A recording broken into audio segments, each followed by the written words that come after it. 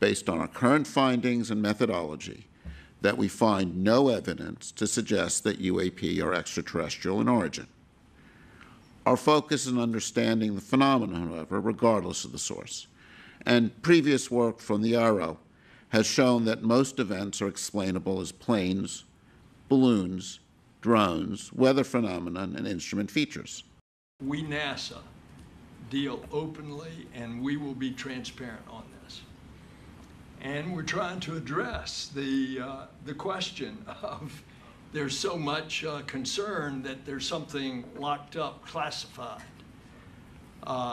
and that the American government is not being open. Well, we are the American government, and we are open, and we're going to be open about this. The reasons that we restricted ourselves, this study, to unclassified data is because we can speak openly about it. And in so doing, we're aiming, again, to alter the discourse from sensationalism to science, as Administrator Nelson beautifully said. NASA personnel, as appropriate, know how to talk to DoD on a classified basis, but the purpose of this study was to tell us what open data we could use in combination with the power of science to move our understanding forward.